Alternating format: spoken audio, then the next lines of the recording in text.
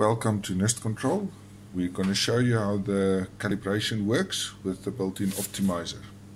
The built-in optimizer can be installed on any Motorscope. This is used to make calibration easier and so that you can see all the parameters that are settable on the Motorscope. Let me show you how the calibration is done. First, like normal, keep the calibration button pressed in, and that is the jumper. So press the calibration button in, switch on with the jumper on the 2 pins. The 3 lights will come on to show you that it is uncalibrated. Note that if you press the calibration button again, that it will not calibrate. It's waiting for input from the built-in optimizer. We're going to use a 2.2 kilowatt motor as an example. As can be seen on the list, the 2.2 kilowatt motor has got a max allowable current of 5.5 amps.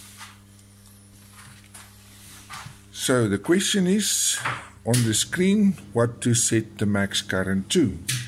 5.5 amps plus 10%.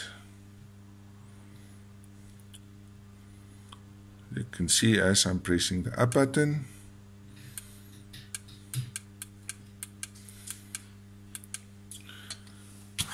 it's like 6.09 amps. To save, press mode and up, and as asked, then press the up button for 3 seconds.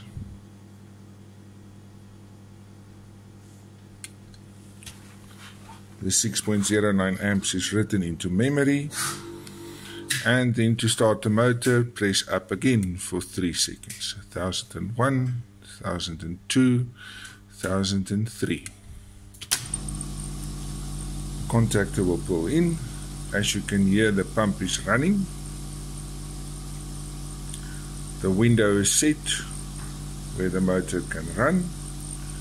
It's not drawing more than your set current, so it keeps on running. The phase angle is set and the CT ratio. Wait then till the pump is running on its curve and the pipeline is full. Then press the bottom button to set the final parameters. Thank you.